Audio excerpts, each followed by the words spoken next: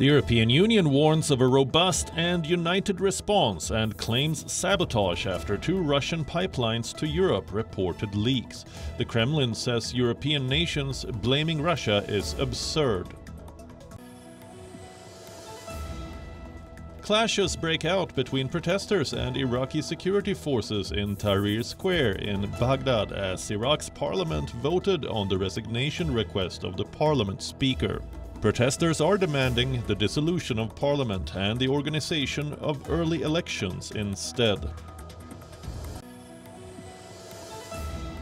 Iran's Revolutionary Guards say they fired missiles and drones at targets in the Kurdish region of neighboring Iraq, where an official says 9 people were killed. Earlier, Iranian authorities accused Iranian Kurdish dissidents of involvement in unrest, now shaking the country.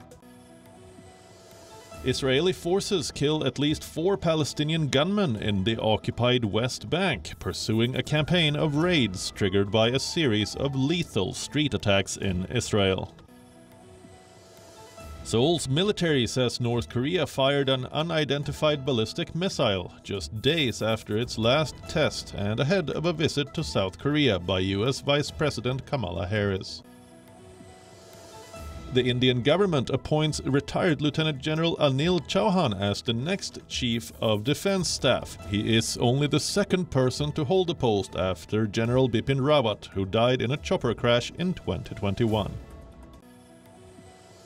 Global stock markets sink and the dollar soars as investors worry over recession fears and heightened tensions due to the Ukraine war. According to reports, iPhone maker Apple is dropping plans to increase production of its new iPhones this year after an anticipated surge in demand failed to materialize. 2021 finalists Spain secured a spot in the final 4 of the UEFA Nations League with a 1-0 win against Portugal. A late goal from Atletico Madrid forward Alvaro Morata helped La Furia Roja to finish top of Group A2.